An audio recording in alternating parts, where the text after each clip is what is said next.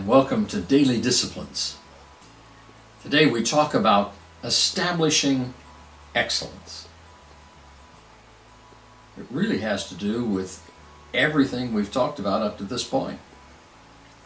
Because we've been working on trying to take our personal preferences and our responsibilities and put them together in such a way that it enables us to prioritize the right things and enjoy the process.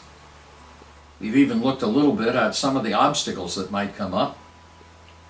And once those obstacles have been thought of and planned for or experienced and overcome, you and I are now ready for a more detailed laying out of the plan to excellence, of the way by which we will get where it is that we want to go. Now, that isn't to say that there will never be need for another change.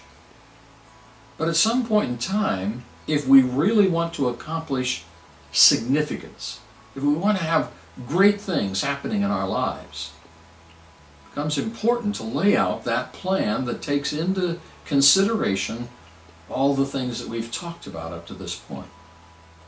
So what would be your plan?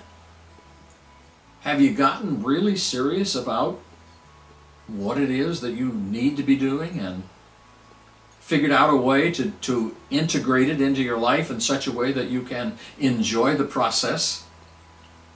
And then is it committed to writing?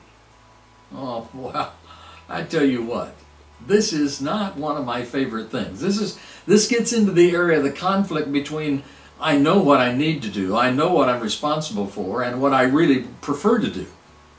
And when it comes to writing out detailed and keeping track and analyzing, that is not an area of my life that I have enjoyed up to this point. I'm getting better. And I am enjoying the process that I'm in right now as a part of this little time that we've shared together over the last couple of weeks. I really am enjoying the process. But it's taken some time, some energy, some effort, some planning, some rearranging, finding out the detours and the roadblocks and getting some way to get around them. And I think the same will be true for you. What is it that you are in the process of trying to accomplish? Is it written? Is there a detailed plan?